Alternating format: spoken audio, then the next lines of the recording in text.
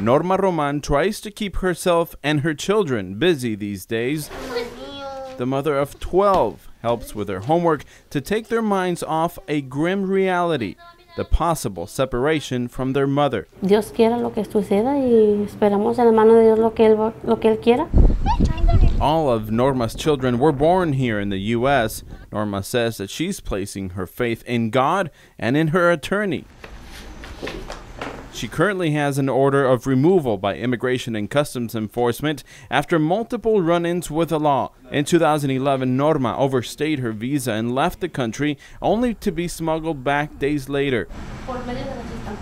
Then in September, Norma was arrested for taking an extra $5,000 in food stamps. Norma claims she didn't know she wasn't supposed to receive them. She says she spent 36 days in jail and paid back the money.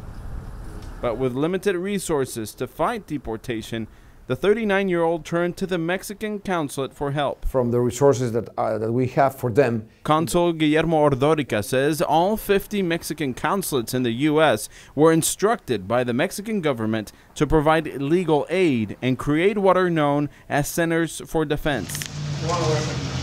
It's all in response to the increasing number of immigration raids by the Trump administration. Because of narratives that have been running around all around the country, our people have had expressed some fears about their condition in the country. Norma says the consulate helped pay for legal services and petitioned the U.S. government for a stay of deportation. Ay, miedo es que me vayan a decir que me van a deportar. Having her kids taken by the government is something Norma doesn't want for her children. You guys don't want her to go, right?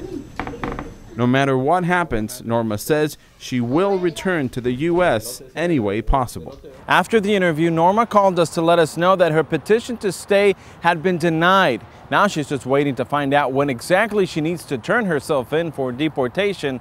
Now we asked ICE if Norma falls under Trump's priorities for removal, and they replied saying that they're looking into the case. On the Texas-Mexico border, Oscar Margain reporting.